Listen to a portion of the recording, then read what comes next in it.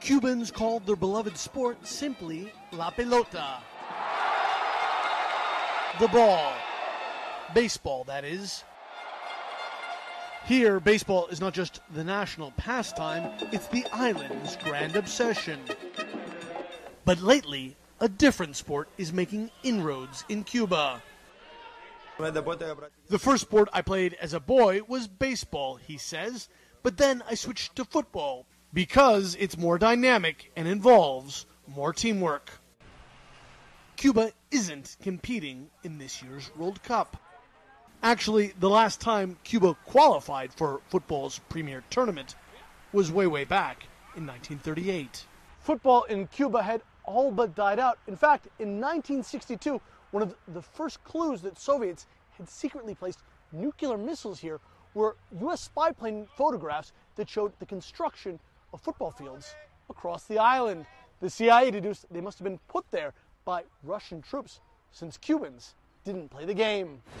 But now, more than ever, football fever is sweeping Cuba. The government is showing all the games on state TV. Matches are also being screened at movie theaters for about 10 cents a ticket. Cuban officials used to discourage the display of flags of other countries. But now the banners of Brazil, Germany, even the United States are everywhere.